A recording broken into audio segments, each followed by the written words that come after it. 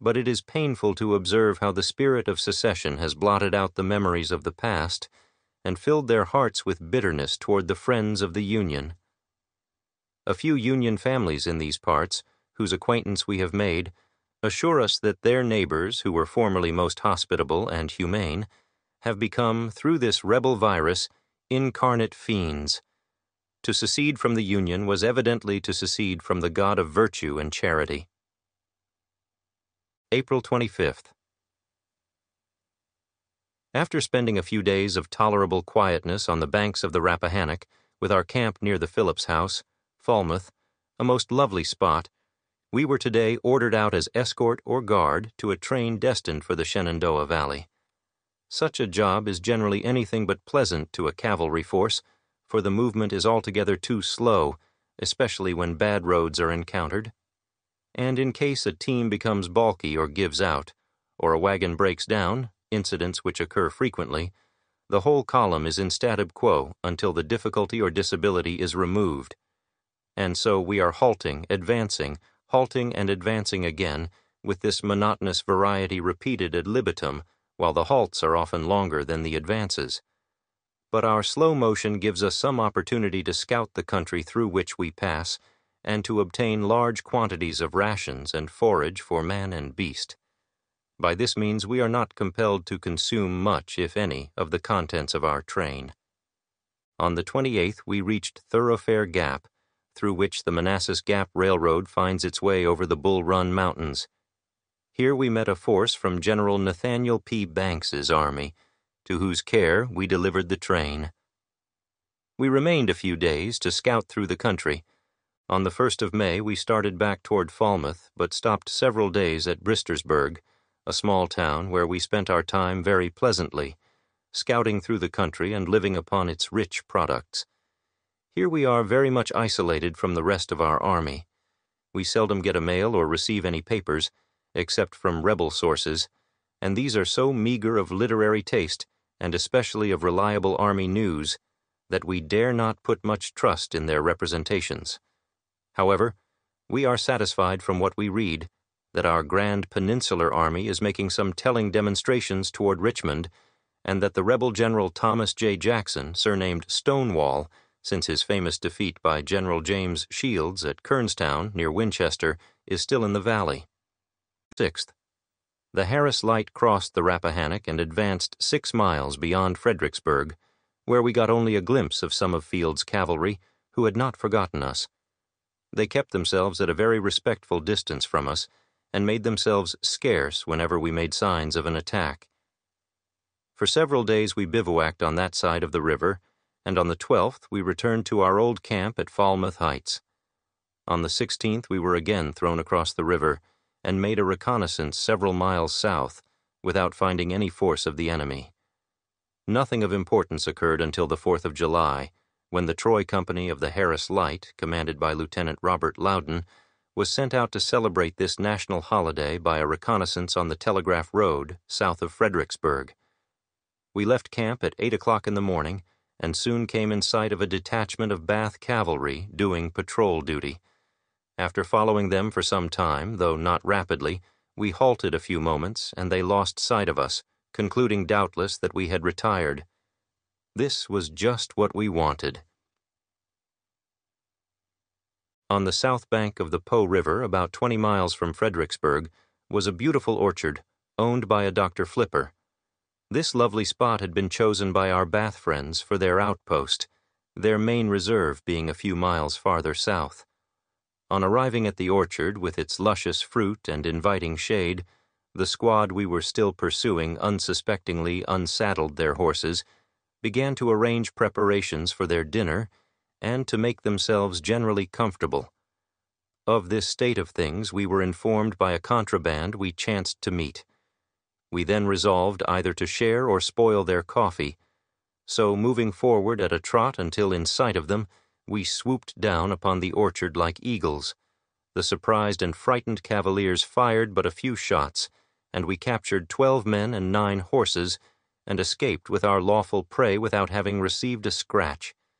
It was my good fortune to take prisoner Lieutenant Powell, the officer in command, and to receive as my own a silver-mounted revolver, which he reluctantly placed in my hand.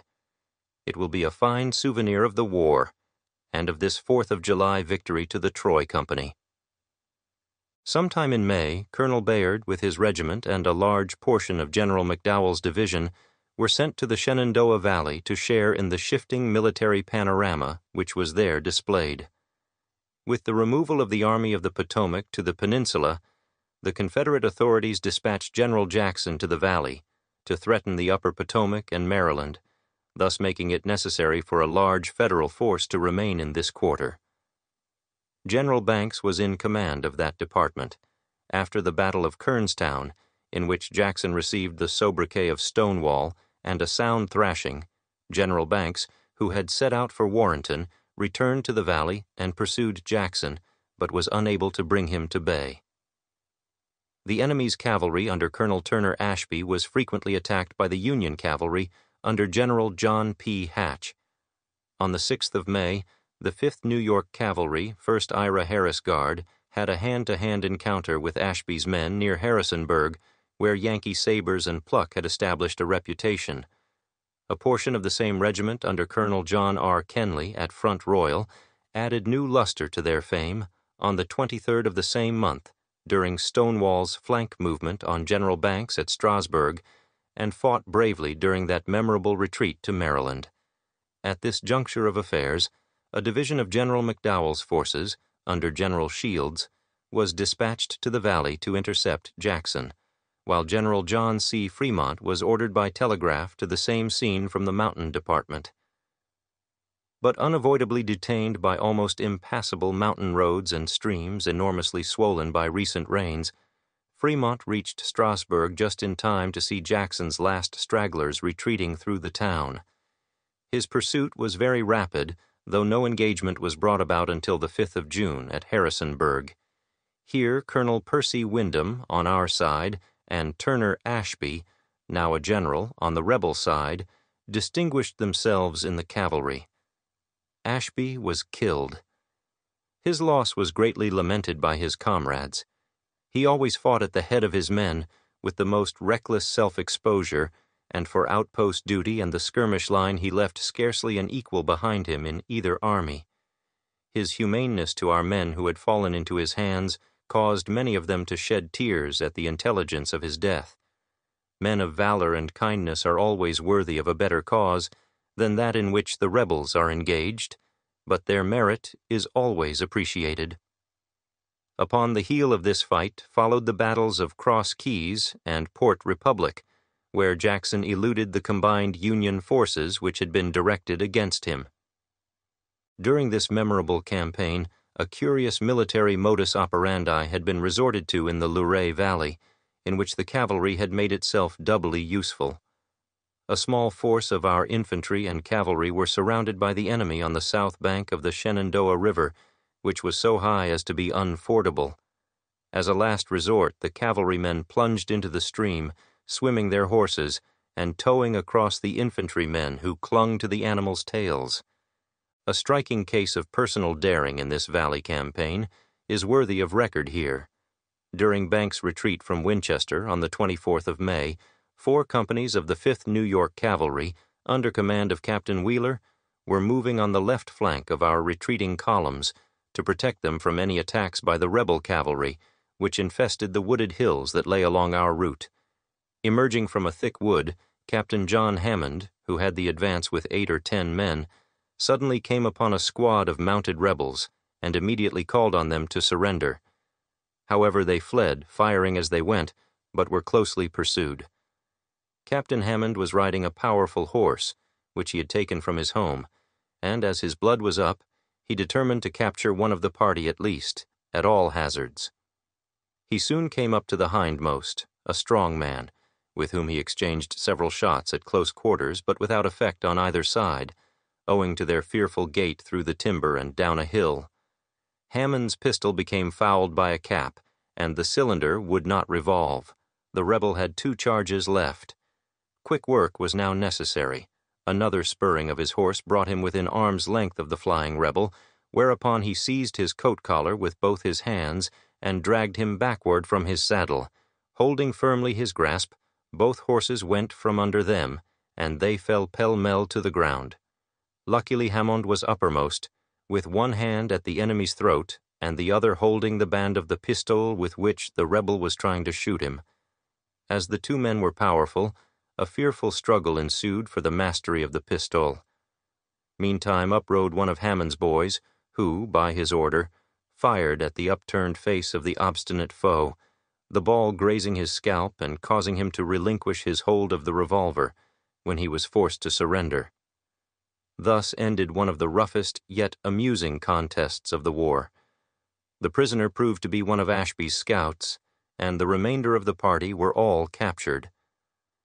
But notwithstanding the personal bravery of our men, disaster and defeat had attended our operations in the valley. Nor was this the only field of disastrous changes. On the peninsula sieges had been laid and raised, terrible battles fought, won, and lost, and thousands of our brave comrades had succumbed to the impure water and miasmatic condition of the country. The rebel General J.E.B. Stuart had astounded everybody by a raid around our entire army, cutting off communications, destroying stores, and capturing not a few prisoners.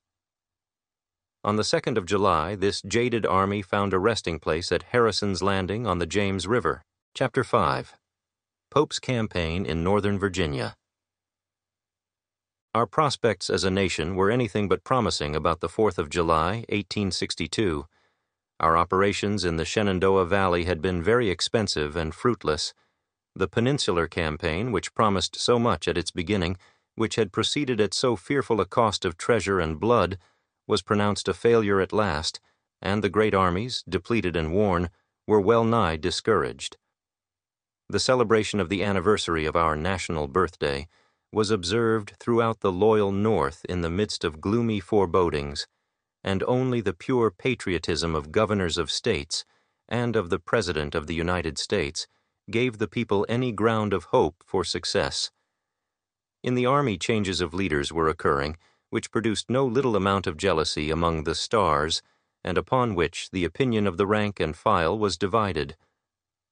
On the 14th of July, General John Pope, having been called from a glorious career in the West, took command of the Army of Virginia, which was a consolidation of the commands of Fremont, Banks, and McDowell. Before General Pope left Washington, he ordered General Rufus King, who was in command at Fredericksburg, to make a raid on the Virginia Central Railroad, for the purpose of destroying it at as many points as possible, and thus impede communications between Richmond and the Valley. This work was committed to our regiment. At 6 o'clock in the evening of July 19th, the Harris Light was set in rapid motion almost directly south. By means of a aforesaid march of 40 miles through the night, at the gray dawn of morning we descended upon Beaver Dam Depot on the Virginia Central like so many ravenous wolves upon a broken fold. Here we had some lively work. The command was divided in several squads, and each party was assigned its peculiar and definite duty. So while some were destroying culverts and bridges, others were playing mischief with the telegraph wires. Others still were burning the depot, which was nearly full of stores, and a fourth party was on the lookout.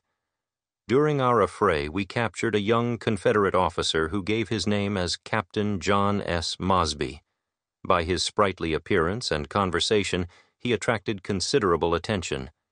He is slight, yet well-formed, has a keen blue eye and florid complexion, and displays no small amount of Southern bravado in his dress and manners. His gray plush hat is surmounted by a waving plume, which he tosses as he speaks in real Prussian style. He had a letter in his possession from General Stuart, recommending him to the kind regards of General Lee. After making general havoc of railroad stock and rebel stores, we started in the direction of Gordonsville, but having ascertained that a force of rebels much larger than our own occupied the place, we turned northward and reached our old camp at midnight, having marched upward of 80 miles in 30 hours. Some of us will not soon forget the ludicrous scenes which were enacted, especially during the latter portion of the raid. In consequence of the jaded condition of our horses, it was necessary to make frequent halts. To relieve themselves and animals, when a halt was ordered, some men would dismount, and, sinking to the ground through exhaustion, would quickly fall asleep. With the utmost difficulty they were aroused by their comrades when the column advanced. Calling them by their names, though we did it with mouth to ear, and with all our might, made no impression upon them. In many instances we were compelled to take hold of them, roll them over, tumble them about, and pound them, before we could make them realize that the proper time for rest and sleep had not yet come. Others slept in their saddles, either leaning forward on the pommel of the saddle, or on the roll of coat and blanket, or sitting quite erect, with an occasional bow forward or to the right or left, like the swaying of a flag on a signal station, or like the careerings of a drunken man. The horse of such a sleeping man will seldom leave his place in the column, though this will sometimes occur, and the man awakes at last to find himself alone with his horse, which is grazing along some unknown field or woods. Some men, having lost the column in this way, have fallen into the enemy's hands. Sometimes a fast-walking horse in one of the rear companies will bear his sleeping lord quickly along, forcing his way through the ranks ahead of him until the poor fellow is awakened and finds himself just passing by the colonel and his staff at the head of the column. Of course, he falls back to his old place somewhat confused and ashamed, and the occurrence lends him just excitement enough to keep him awake for a few moments. It is seldom that men under these somnambulic circumstances fall from their horses, yet sometimes it does happen, and headlong goes the cavalier upon the hard ground, or into a splashing mud puddle, while general merriment is produced among the lookers-on. But as no one is seriously injured, the fallen brave retakes his position in the ranks, and the column proceeds as though nothing had happened. We had all these experiences in one form or another in our raid, and on reaching camp found that several men had lost their caps by the way.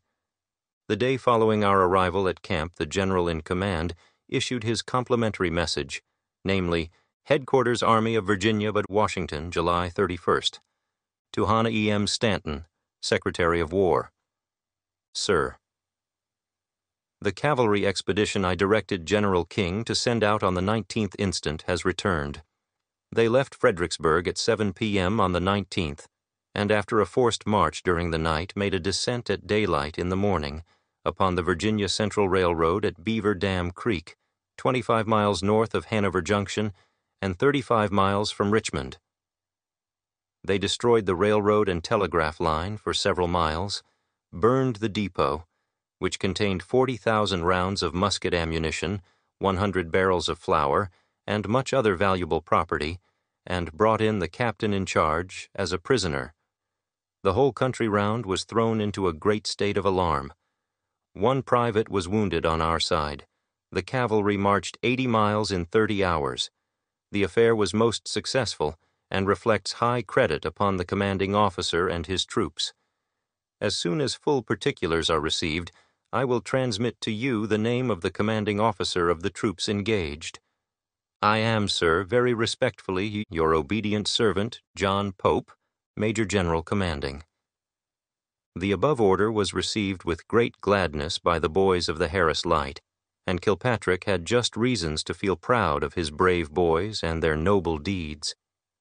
As we had done so well in this branch of business, it was natural for the commanding general to be looking out for more similar jobs for us, and indeed, they came. July 24th. Kilpatrick was again launched out with his men on another raid upon the Virginia Central Railroad, which this time we struck at Anderson Turnout.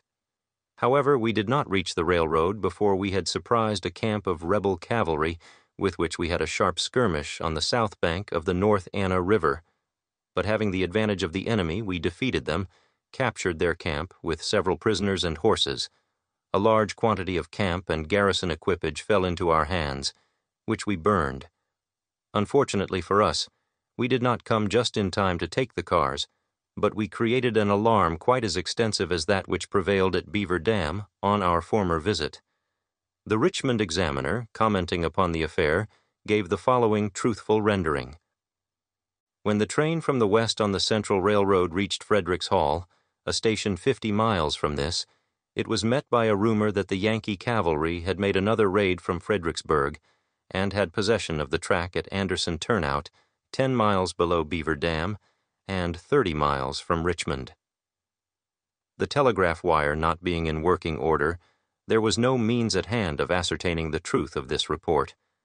Under the circumstances, the conductor, not choosing to risk the passengers and train, took an extra locomotive and ran down to Anderson's on a reconnaissance. When he reached this place, he found the report of the Yankees at that point correct, but they had left several hours previous to his arrival. He learned the following particulars. At 9:15 a.m., just a quarter of an hour after the passage of train from Richmond, the Yankee cavalry, several hundred in number, made their appearance at the turnout. Having missed the train, they seemed to have no particular object in view, but loitered about the neighborhood for a couple of hours. They, however, before taking leave, searched the house of Mr. John S. Anderson, which is near the railroad, and took prisoner his son, who is in the Confederate service, but at home on sick furlough. They also took possession of 4 of Mr. Anderson's horses.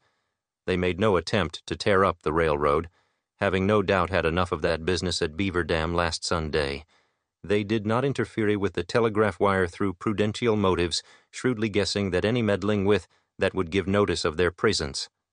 Of the movements of our troops occasioned by this second impudent foray, it is unnecessary to say anything. The Central train reached this city at 8 o'clock, 3 hours behind its usual time. It is evident that we are greatly embarrassing the rebel traveling public by our raids, destroying public property, capturing prisoners and horses, and gaining some valuable information. We have learned from contrabands and other sources that rebel forces in considerable numbers are being transported westward over this route. Some grand movements are undoubtedly on foot. We have received word that on the 14th General John P. Hatch, with all his cavalry, was ordered by General Banks to proceed at once upon Gordonsville, capture the place and destroy all the railroads that center there, but especially to make havoc of the Central Road, as far east as possible, and west to Charlottesville. For some reason General Hatch was too slow in his movements, and General Ewell, with a division of Lee's army, reached the place on the 16th, one day ahead of Hatch. Thereupon Hatch was ordered to take from 1,500 to 2,000 picked men, well mounted, and to hasten from Madison Courthouse over the Blue Ridge and destroy the railroad westward to Staunton. He commenced the movement, but after passing through the narrow defiles of the mountains at Swift Run Gap, he felt that there was no hope of accomplishing anything, and returned. General Pope immediately relieved him from command and appointed General John Buford, General Banks' chief of artillery, in his place. After some months had elapsed, the following correspondence between General Hatch and his former command will partly vindicate, if it does not fully justify, his course. 2nd Cavalry Brigade, 3rd Army Corps, near Fort Scott, Vars, 1862, to Brigadier General John P. Hatch. General, the accompanying saber is presented to you by the officers of the 1st Vermont and 5th New York Cavalry. We have served under you while you commanded the cavalry in Virginia, a period of active operations and military enterprise, during which your courage and judgment inspired us with confidence, while your zeal and integrity have left us an example easier to be admired than imitated. We, who have passed with you beyond the Rapidan and through Swift Run Gap, are best able to recognize your qualities as a commander. Accept, therefore, General, this testimonial of esteem offered long after we were removed from your command, when the external glitter of an ordinary man ceases to affect the mind, but when real worth begins to be appreciated. On behalf of the officers of the 5th New York, Robert Johnstone, Lieutenant Colonel, 5th New York Cavalry. To the officers of the 5th New York and 1st Vermont Regiments of Cavalry, Oswego, N.Y., 1862. Gentlemen, a very beautiful saber, your present to myself, has been received. I shall wear it with pride, and will never draw it but in an honorable cause. The very kind letter accompanying the saber has caused emotions of the deepest nature. The assurance it gives of the confidence you feel in myself, and your approval of my course when in command of Banks's cavalry, is particularly gratifying. You, actors with myself in those stirring scenes, are competent judges as to the propriety of my course, when it unfortunately did not meet with the approval of my superior, and your testimony, so handsomely expressed, after time has allowed opportunity for reflection, more than compensates for the mortification of that moment. I have watched with pride the movements of your regiments since my separation from you. When a telegram has announced that, in a cavalry fight, the edge of the saber was successfully used and the enemy routed, the further announcement that the 1st Vermont and 5th New York were engaged was unnecessary. Accept my kindest wishes for your future success. Sharp sabers and a trust in Providence will enable you to secure it in the field. Your obedient servant, John P. Hatch, Brigadier General. On the 5th of August, we were again sent out on a reconnaissance to the Central Railroad, which we struck on the 6th about 10 o'clock a.m. at Fredericks Hall. The depot, which contained large supplies of commissary and quartermaster stores, was burned. The telegraph office was also destroyed with considerable length of weir, while the railroad track was torn and otherwise injured, principally by the fires we built upon it. In a factory near the station were found huge quantities of tobacco. The men took as much as the jaded condition of their horses would permit, and the remainder was wrapped in flames. All this was accomplished without loss on our side. These daring and successful raids made Kilpatrick very conspicuous before the army and country. He was complimented by the general commanding both in orders and by telegraph, and his name became a synonym of courage and success. This gave wonderful enthusiasm to his men, and their devotion to him was unbounded. Wherever he led us, we gladly went, feeling that however formidable the force or dangerous the position we assailed, either by main force we could overcome, or by stratagem or celerity we could escape. This gave our young hero a double power. August 8th. Today, Kilpatrick was ordered with his regiments to reconnoiter in the direction of Orange Courthouse. We advanced by way of Chancellorsville and Old Wilderness Tavern, but on approaching the courthouse we found it occupied by a heavy force of the enemy. It is evident that the rebel army is advancing with a show of fight towards the upper fords of the Rapidan, where, we understand, Generals Buford and Bayard are picketing. After ascertaining all we could about present and prospective movements, we returned to our old camp, having made a swift and tedious march. On the 9th was fought the memorable Battle of Cedar or Slaughter's Mountain, in which both sides claimed the victory. The Confederates certainly had the advantage of position, having taken possession of the wooded crest before the arrival of our advance, and they also greatly outnumbered the Union force. But their loss was nearly double our own, and nearly the same ground was occupied by the combatants at night, which each held in the beginning of the fight. The cavalry was not conspicuously engaged in this bloody fray, except such portions of it as were escort or bodyguard to officers in command, and among these some were killed. The main cavalry force watched the flanks, doing good service there. August 10th. At an early hour of the day, the Harris Light was ordered to report at Culpeper Courthouse, and we were soon on the march. On arriving at our destination, we found the place well nigh filled with our wounded from the battle of yesterday. It is estimated that not less than 1,500 of our men were killed and wounded, about 1,000 of the latter having found a refuge here. The 7th part of the casualties of a battle, on an average, will number the killed and mortally wounded. The others claim the especial attention of their comrades. It is heart-sickening to witness their bloody, mangled forms.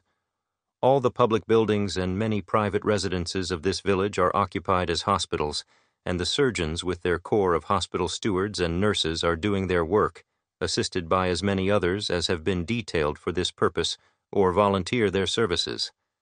The rebel wounded who have fallen into our hands receive the same attention that is bestowed upon our own men, many of them acknowledging that they are far better off in our care than they would be among their Confederates. These hospitals are all much more quiet than one would naturally suppose. How calmly the brave boys endure the wounds they have received in defense of their beloved country.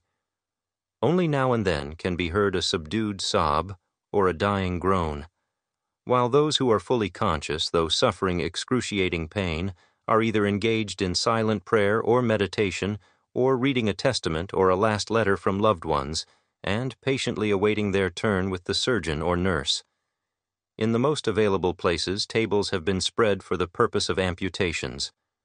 We cannot approach them with their heaps of mangled hands and feet, of shattered bones and yet quivering flesh, without a shudder. A man must need the highest style of heroism willingly to drag himself or be borne by others to one of these tables, to undergo the processes of the amputating blade. But thanks be to modern skill in surgery and to the discoverer of chloroform, for by these aids operations are performed quickly and without the least sensation, until the poor brave awakes with the painful consciousness of the loss of limbs, which no artificer can fully replace. Thus the skill displayed and the care taken greatly mitigate the horrors of battle. Men here are wounded in every conceivable manner, from the crowns of their heads to the soles of their feet, while some are most fearfully torn by shells. It had been thought that men shot through the lungs or entrails were past cure, yet several of the former have been saved, and not a few of the latter. Indeed, it would seem as though modern science was measuring nearly up to the age of miracles. We found that a large force of cavalry was concentrating at Culpeper, awaiting new developments. Reconnaissances are of frequent occurrence, and all of them reveal that the enemy is in motion, concentrating on our front. Our picket lines are made doubly strong, and the utmost vigilance is enjoined. Scouts and spies are on the rampage, and more or less excitement prevails everywhere. August 16th. Today, a small detachment of cavalry under Colonel Broadhead of the 1st Michigan Cavalry was dispatched on a scout in the direction of Louisa Courthouse. Having penetrated to within the enemy's lines, and not far from the courthouse, they made a swift descent upon a suspicious-looking house, which proved to be General Stuart's headquarters. The general barely escaped through a back door, as it were, by the skin of his teeth, leaving a part of his wardrobe behind him. His belt fell into our hands, and several very important dispatches from General Lee. Stuart's adjutant general was found concealed in the house and captured. General Pope, in his official reports, speaks of this affair as follows. The cavalry expedition sent out on the 16th in the direction of Louisa Courthouse captured the adjutant general of General Stuart and was very near capturing that officer himself. Among the papers taken was an autograph letter of General Robert E. Lee to General Stuart, dated Gordonsville, August 15th, which made manifest to me the disposition and force of the enemy and their determination to overwhelm the army under my command before it could be reinforced by any portion of the Army of the Potomac. Had it not been for the timely discovery of this rebel order, General Pope's army, only a handful to the multitudes which were gathering against him from the defenses of Richmond, would have been flanked and probably annihilated. Assured, however, that reinforcements from McClellan's army could certainly reach him before long, General Pope held his advanced position to the last, our pickets guarding the fords of the Rapidan. On the 18th, the entire force of cavalry relieved the infantry pickets, and evident preparations were being made for a retreat. On the day following, a sharp skirmish took place with rebel cavalry which appeared across the narrow, rapid river. In this engagement, Captain Charles Walters, of the Harris Light, was killed, and his remains were interred at midnight, just as orders were received to retreat on the road to Culpeper. The cavalry under General Bayard is acting as the rear guard to our retreating columns. Stuart's cavalry, with whom we are engaged at almost every step, is the vanguard of the rebel army, which is advancing as rapidly as possible. The prospect before us is exceedingly dark. Nothing is more discouraging to a soldier than to be compelled to retreat, especially under a general whose first order on assuming command contained the following utterances. Meantime, I desire you to dismiss from your minds certain phrases which I am sorry to find much in vogue among you. I hear constantly of taking strong positions and holding them, of lines of retreat and of bases of supplies. Let us discard such ideas. The strongest position a soldier should desire to occupy is one from which he can most easily advance against the enemy. Let us study the probable lines of retreat of our opponents, and leave our own to take care of themselves. Let us look before and not behind. Success and glory are in the advance. Disaster and shame lurk in the rear. We all felt that the moment we begin to turn our backs to the enemy, that moment we acknowledge ourselves either out-generaled or whipped, a thing most disheartening, and to which pride never easily condescends. Our only hope was based on early reinforcements. Should these fail us, we saw nothing but defeat and disaster in our path. August 20th. While our cavalry forces were feeding their horses on the large plains near Brandy Station, about 6 o'clock this morning, a heavy column of Stuart's cavalry was discovered, approaching from the direction of Culpeper. Kilpatrick was ordered to attack and check this advance, which he did in a spirited manner.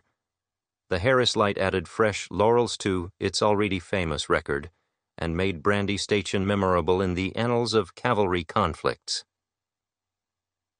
Stuart's advance was not only retarded but diverted, and it was made our business to watch closely his future movements. On the 21st, we reached Freeman's Ford on the Rappahannock, which we picketed, preventing the enemy from effecting a crossing.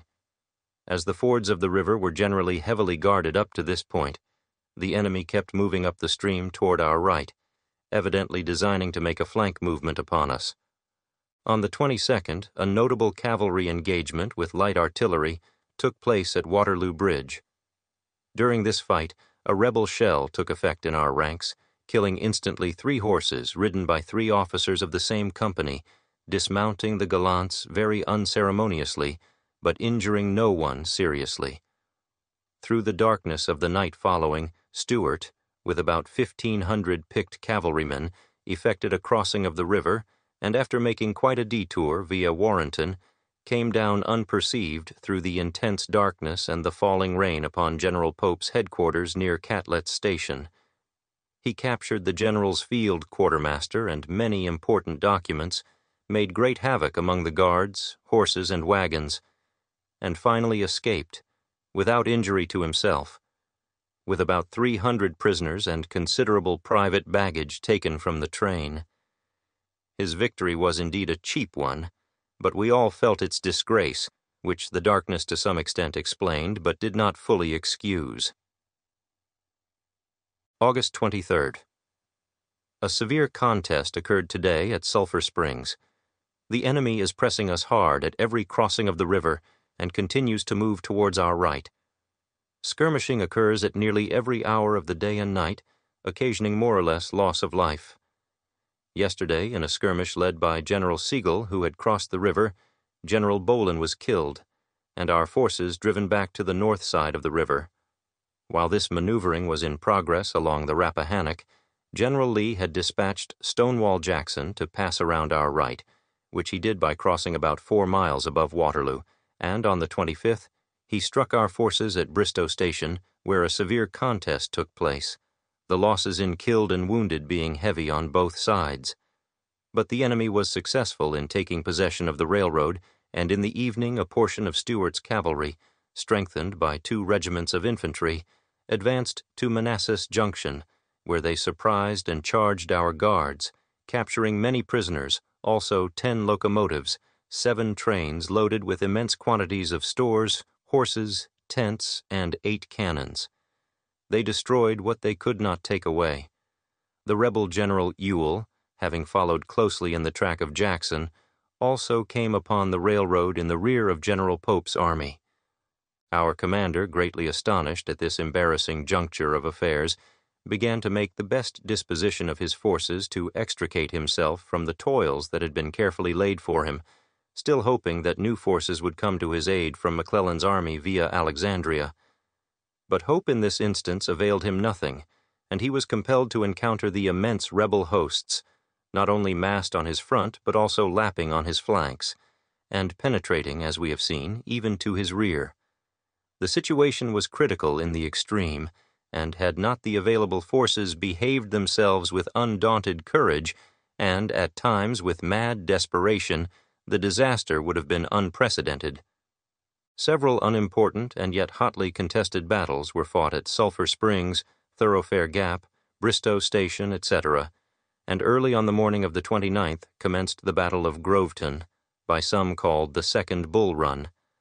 The rebels were in overwhelming numbers, though driven badly during the earlier hours of the day, and had Fitzjohn Porter brought his forces into the action, the victory must have been ours. The cavalry, though quiet most of the day, made an important charge in the evening. The carnage had been terrible, and the fields were strewn with the dead and dying. It is estimated that the casualties would include not less than 7,000 men on our side alone, and it is fair to suppose that the enemy has lost not less than that number. August 30th, our lines having fallen back during the night, the battle was renewed today on the field of the first Bull Run. But the fates were again against us, and, though not panic-stricken, our men retired from the field at night until they rested themselves on the heights of Centerville. The enemy pursued us with great caution, not attempting even to cross Bull Run. On the 31st, General Pope expected to be attacked in his strong position at Centerville, but the enemy was too cautious to expose himself in a position so advantageous to ourselves, where the repulse of Malvern Hill might have been repeated. Quiet reigned along our entire line during the day. September 1st. Becoming aware that a flank movement was in operation, General Pope started his entire army in the direction of Washington. But his army had not proceeded far before one of his columns, which had been sent to intercept the Little River Turnpike near Chantilly, encountered Stonewall Jackson, who had led his weary yet intrepid legions entirely around our right wing, and now contested our farther retreat. General Isaac J. Stevens, commanding General Reno's 2nd Division, who led our advance, at once ordered a charge and moved with terrible impetuosity upon the foe. But he was shot dead, on the very start, by a bullet through his head.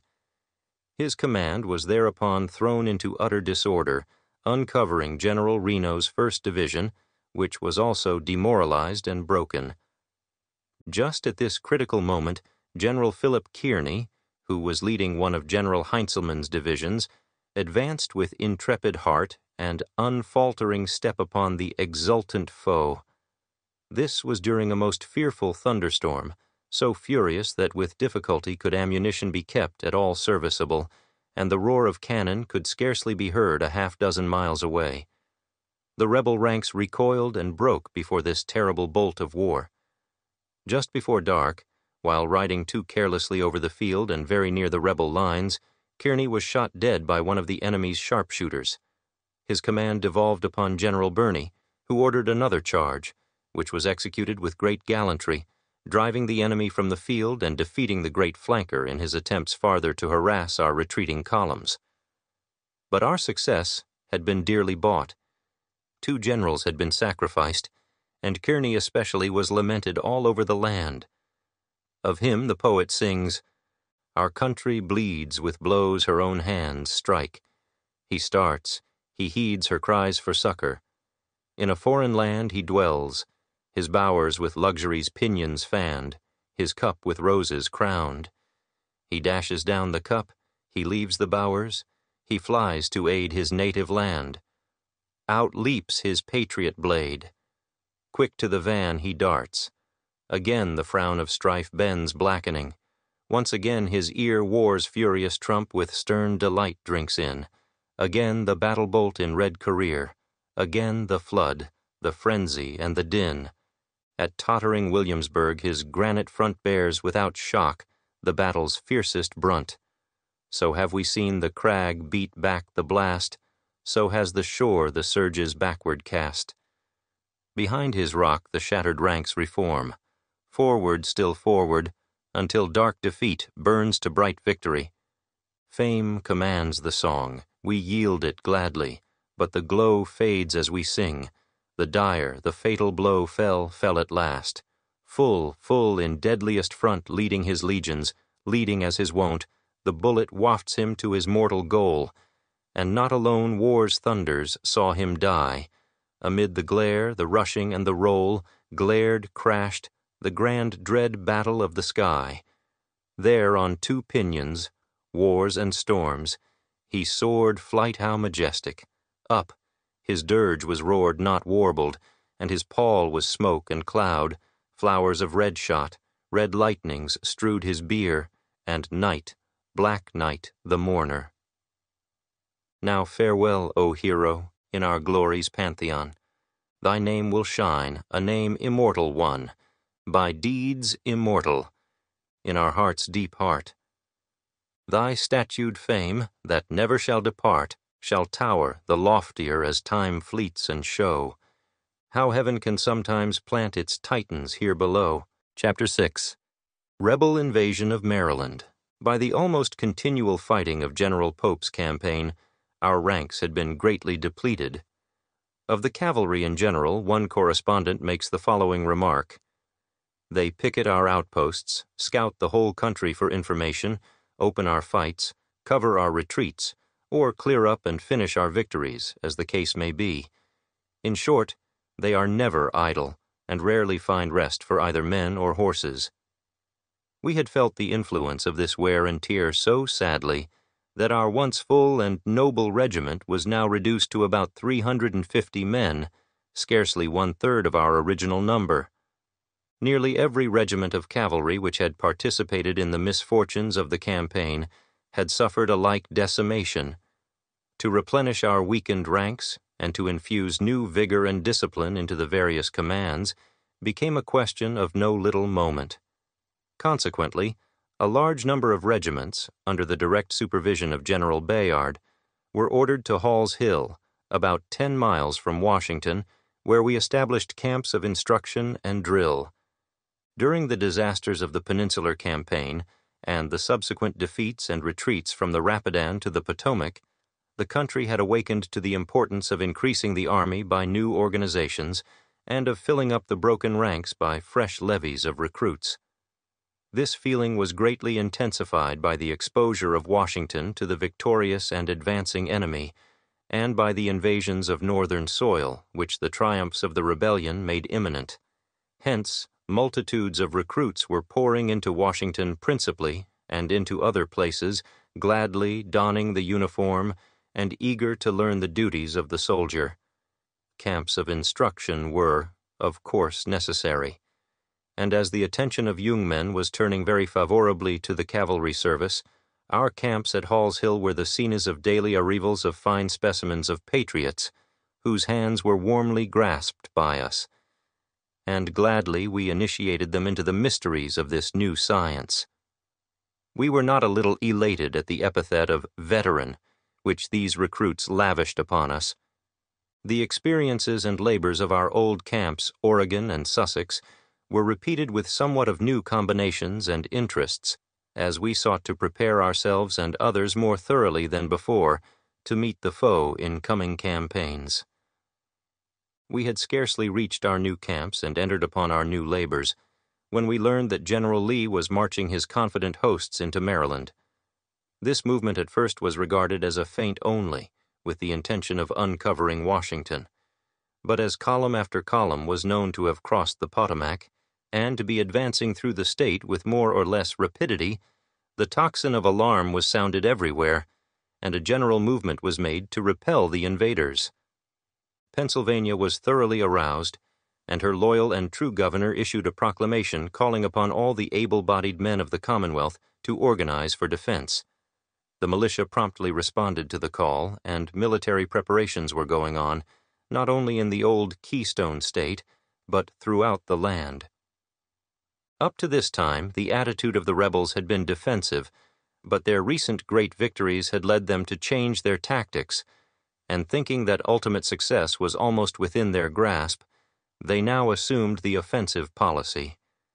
Aside from this consideration, they doubtless hoped to awaken in the border states a sympathy and an enthusiasm on their behalf, which thus far they had failed to create, and that their brilliant march northward would not only carry a strong political influence, but that their ranks would be greatly swollen by accessions of recruits from those states. This indication of rebel thought is evidently found in the address which General Lee issued to the people of Maryland on the 8th day of September. In it are found the following sentences: "The people of the Confederate States have long watched with the deepest sympathy the wrongs and outrages that have been inflicted upon the citizens of a commonwealth allied to the states of the South by the strongest social, political, and commercial ties, and reduced to the condition of a conquered province.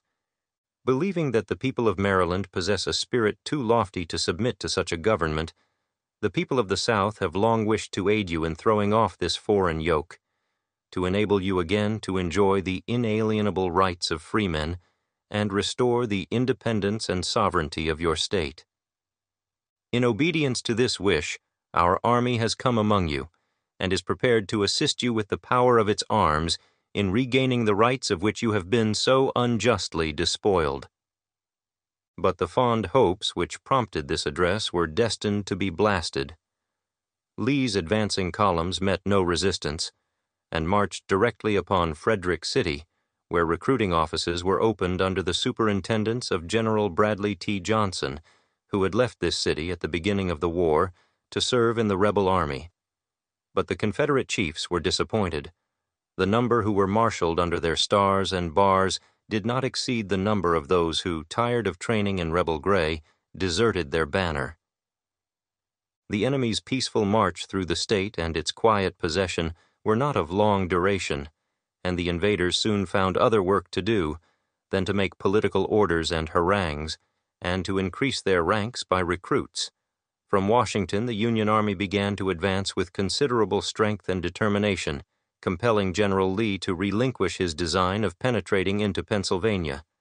Initiatory steps were now being taken for a great battle, the first encounter of which took place under General Pleasonton, who commanded our cavalry during this campaign, at the Catoctin Creek in Middletown, Maryland.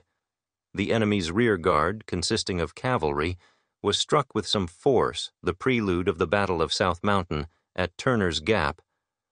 The enemy, having taken possession of this mountain pass, was driven from it only after the most obstinate resistance and severe loss, and forced to leave only before superior numbers. This occurred on the 14th, and the victory, though somewhat dearly bought, inspired our troops with new courage, and gave them a foretaste of better days.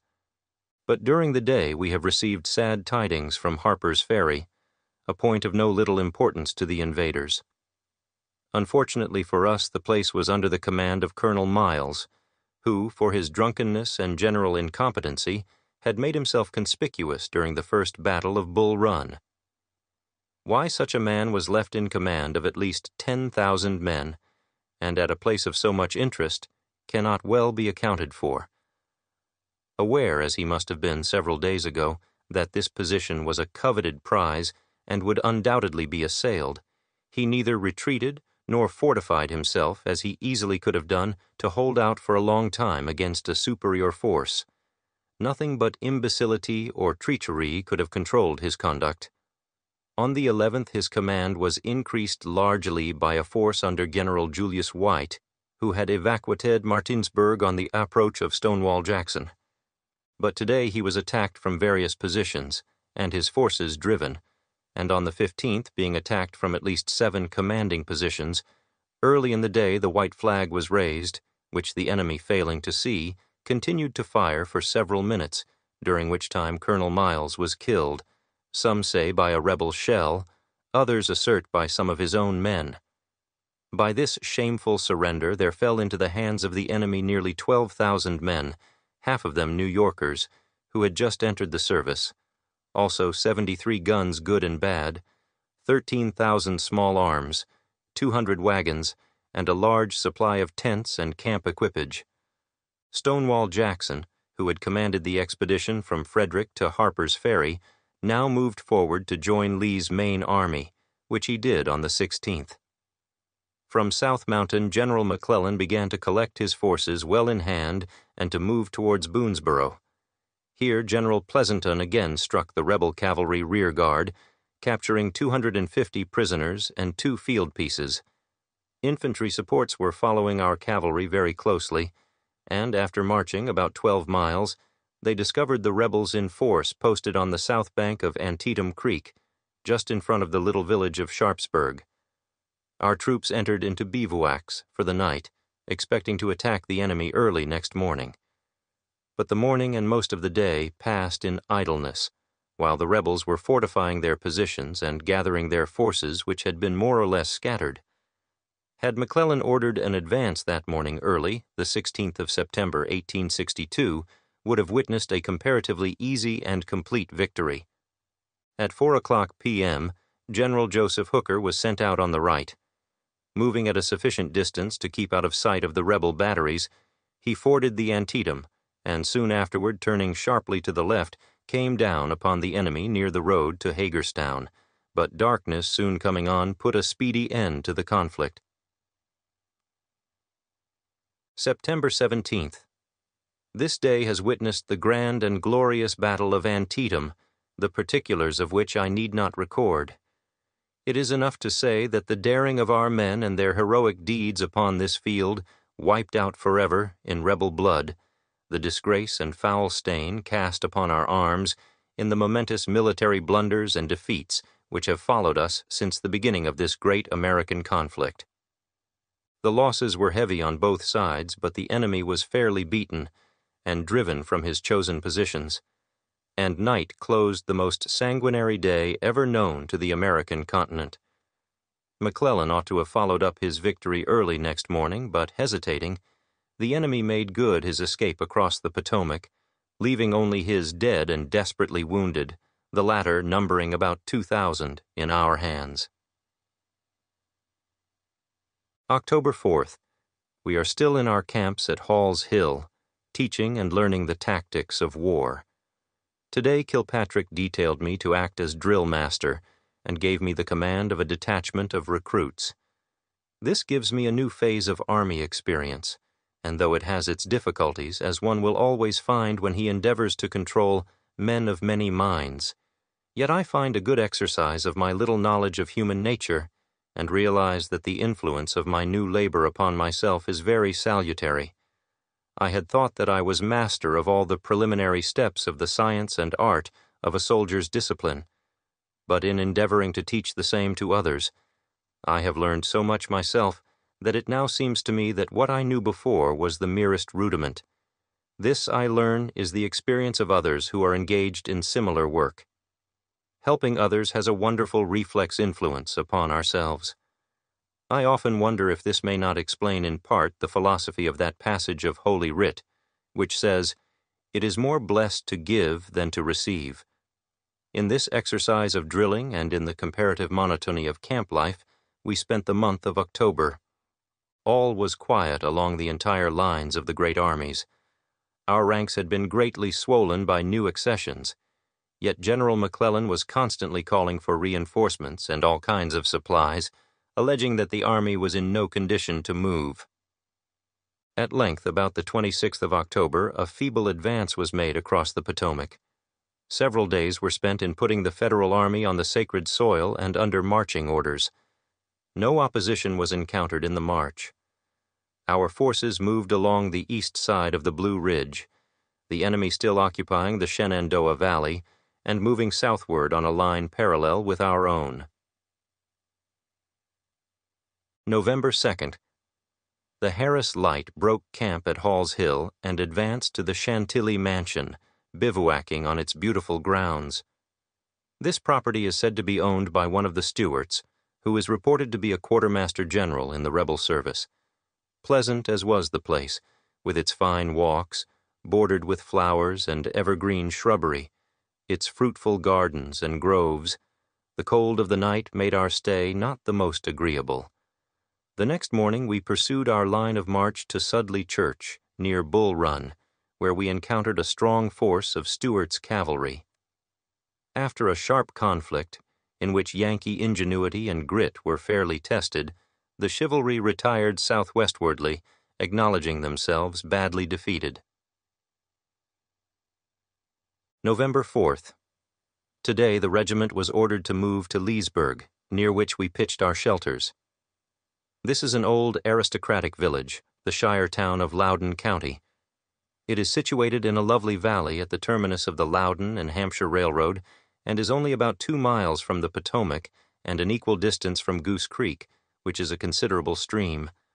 Though this county sent many brave men into the Union ranks, probably more than any other county of the same population in Virginia, yet Leesburg is almost a facsimile of Charlestown, the capital of Jefferson County, the scene of John Brown's execution, where all the people, including women and children, are secession to a man. All this while the Grand Army of the Potomac was moving southward at a snail's pace, and on the 7th of November, just after reaching Warrenton, General McClellan was relieved from command and directed to report to the authorities by letter from Trenton, New Jersey. Thus ended another indecisive campaign, which, though it had witnessed a greater victory than ever won before, yet had failed to reap the fruits thereof. Chapter 7. McClellan succeeded by Burnside, upon General Ambrose. Burnside fell the choice of the executive for commander of the great Union Army. He assumed it with great reluctance and unfeigned self-distrust, and only as a matter of obedience to orders. This change in the commanding officer, deleterious and dangerous as it might be upon the morale of the army, was nevertheless considered necessary and expedient. Having secured by somewhat formidable forces the principal gaps or passages of the Blue Ridge, which had been occupied by the enemy since their advance into the valley, General Burnside began to make preparations to move his army to Fredericksburg, as being the most feasible and direct line from Washington to Richmond.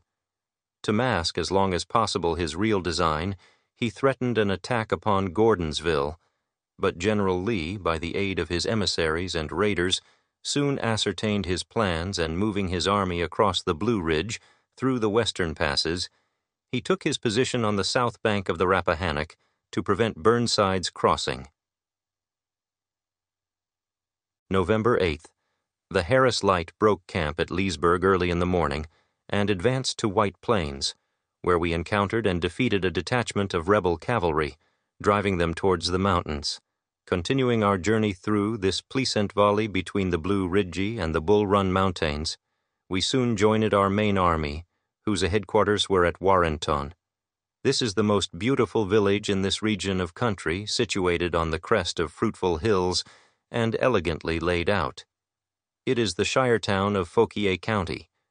Here a few days were consumed in effecting the alterations incident upon a change of commander, and on the 14th the Army of the Potomac was constituted into 3 corps and divisions, to be commanded respectively by Generals Sumner, Franklin, and Hooker.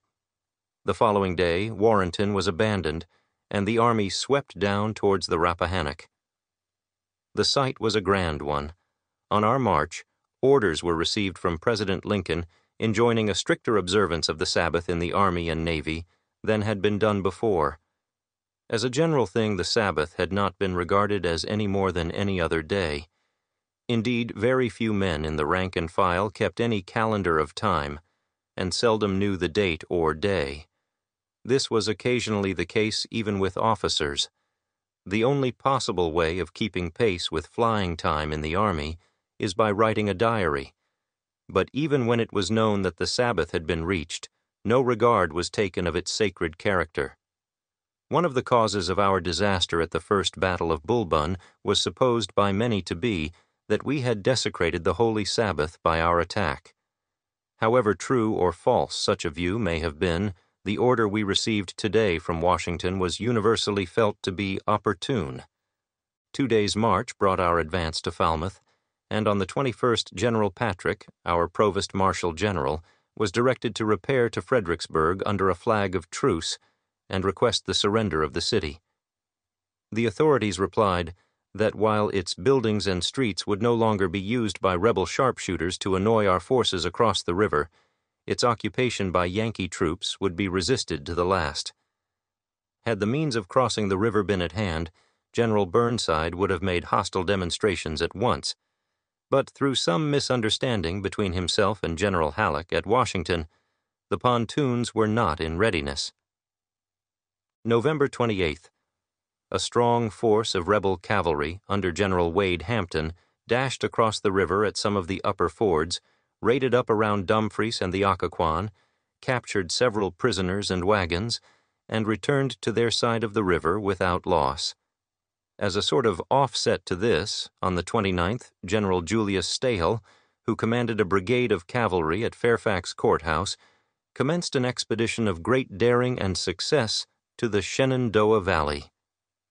Having advanced to Snicker's Gap in the Blue Ridge, a strong rebel picket post was captured by our vanguard. Pressing forward on the main thoroughfare, they soon reached the Shenandoah River, and were not a little annoyed by rebel carbineers hidden behind old buildings across the stream. Captain Abram H. Crome, commanding a detachment of the 5th New York Cavalry, and leading the advance, dashed across the river, though deep and the current swift, closely followed by his men. On reaching the opposite bank, a charge was ordered, and executed in so gallant a manner that several rebels were made prisoners, and the remainder of the squad was driven away at a breakneck speed. Our men pursued them in a scrambling race for nearly 3 miles, when they came upon a rebel camp, which was attacked in a furious manner. Our boys made music enough for a brigade, though only a squadron was at hand. The enemy attempted a defense, but utterly failed.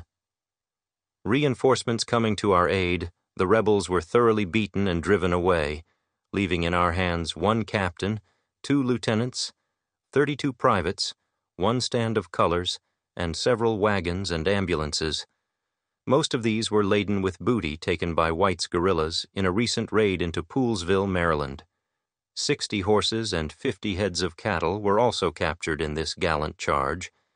With all their spoils, the expedition returned via Leesburg, arriving at their camps in safety.